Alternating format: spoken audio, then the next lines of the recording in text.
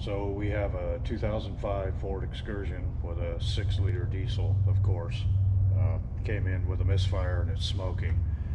The smoke is fuel smoke, so it shows cylinder number 8 misfiring. Obviously the injector tip is leaking or maybe has a crack in it.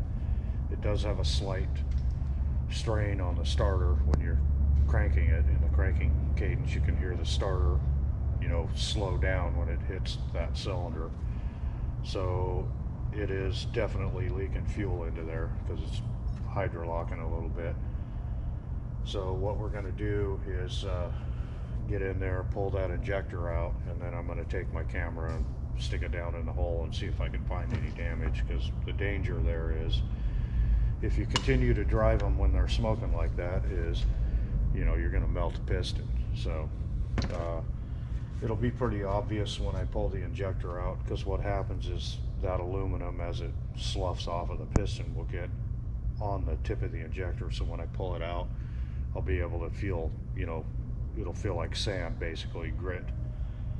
And the problem with sticking a camera down there is you can't really move it around very much, and the damage generally happens on the bottom. And if I can't get a wide enough view to be able to see any damage, then I might have to pull the head off, because they'll run like that. They won't run when they have a hole torched in them, but they'll still run, and they'll still have a little bit of compression when they when the top ring's showing like that. I've seen that a lot.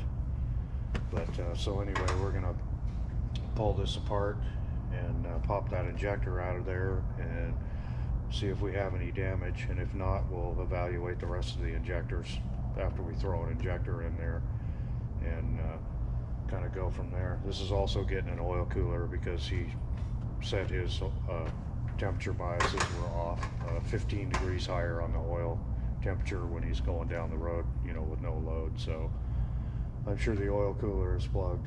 So the other thing it's doing too is I noticed it had an extended crank when it's cold. So probably the first thing I'll do is I'll air test it and see if I can hear a leak in there before I even tear it apart. That way I know when I'm doing the oil cooler, I can go in and look at the, make sure the snap to connect fitting on the high pressure oil pump isn't leaking, or the oil pump itself isn't leaking, or something wrong with the IPR, or we don't have a leak at an injector seal or a dummy plug or a standpipe. So going to get going on that, and we'll see what the results are.